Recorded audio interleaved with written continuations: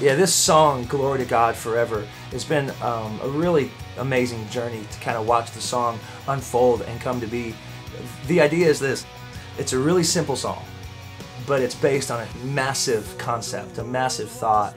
The simplicity is that there's not a lot of words, it's not complicated, it just says glory to God forever. That's the whole chorus.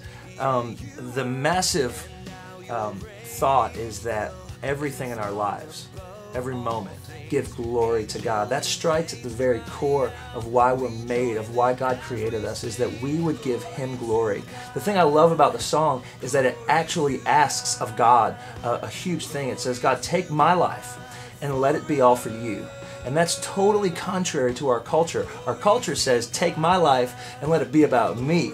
Let it be about my fame and my purpose and getting as much as I can get for myself. The song, this whole idea, this confession says, God, take my life that you gave me and let it be for you. Let it be for your glory, for your grandness, for your fame. Let it be for mercy and justice and worship and grace. Let my life matter and count in the story of God, in the story of history, and for the kingdom of God. That's why I love the song. I believe like this is a song that is already in us to say God created us to give glory to Himself. And I think that's why a lot of times when people walk away from our concert or listening to our CD, that's the song that they're kind of like humming and singing and carrying with them, is glory to God forever.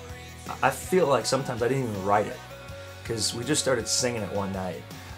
We just started singing glory to God forever. I mean, the song, the whole chorus in its full form, we just started singing it out as if we already knew it, which says to me the song was already in me to sing to God.